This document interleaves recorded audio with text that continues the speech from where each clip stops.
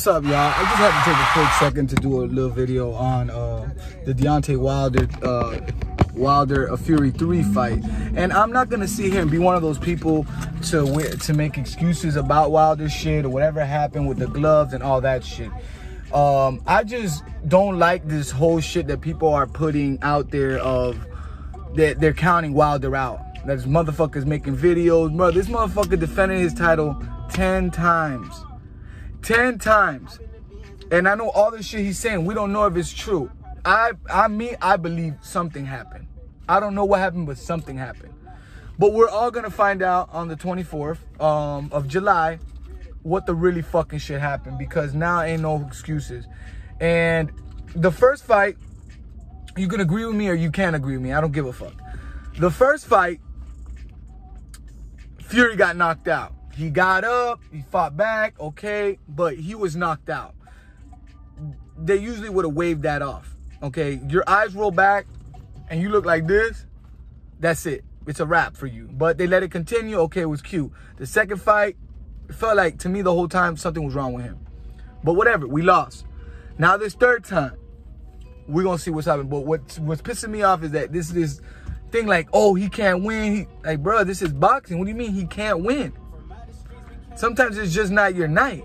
But this whole thinking like Wilder can't. I have firm belief that he will get the job done this time. And y'all gonna see some crazy ass shit where it's gonna put everything to bed. It's just like, Fury's a good fighter. Wilder's a good fighter. I think Wilder's just a better fighter. I think it just wasn't his night. You can think whatever you want. Your own opinion, I don't give a fuck. But don't get mad when people have my opinion to defend the shit. Bomb Squad. I'm gonna ride for my guy. That's my guy, so I'm gonna ride and I'm gonna die for him. And regardless, you know, that's how I roll. If I fuck with you, we going until the ship falls off, into the plane crashes, till the fat lady sings, and after. And I gotta stop trying to look at myself so much in the camera. But put my hat on.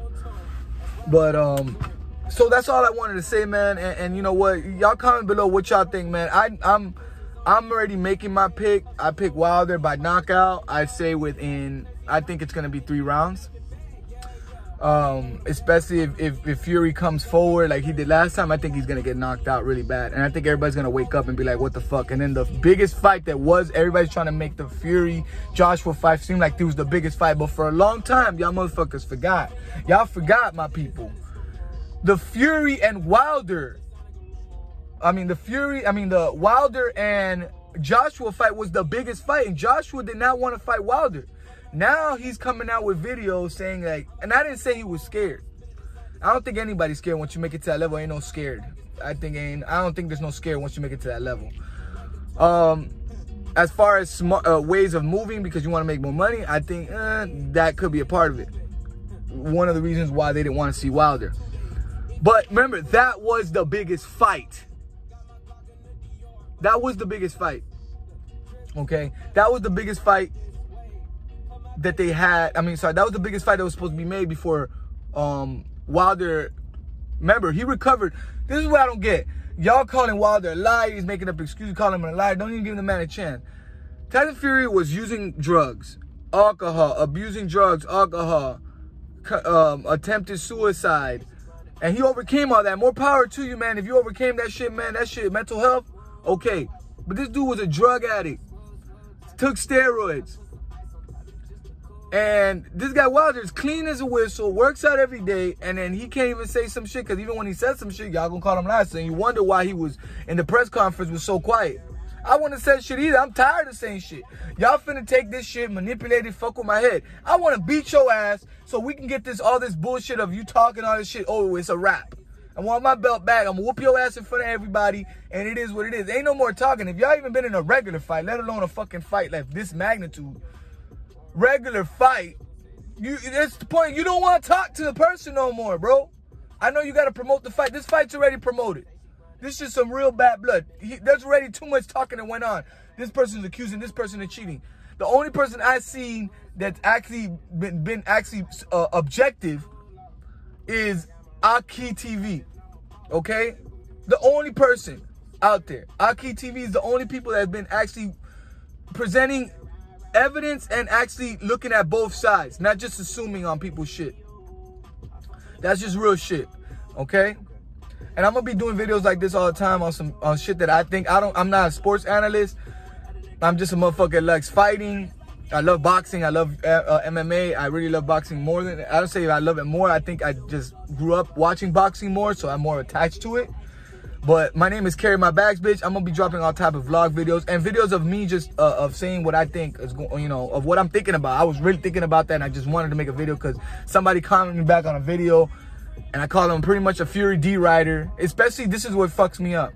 The British people ride for their guy, and even Americans.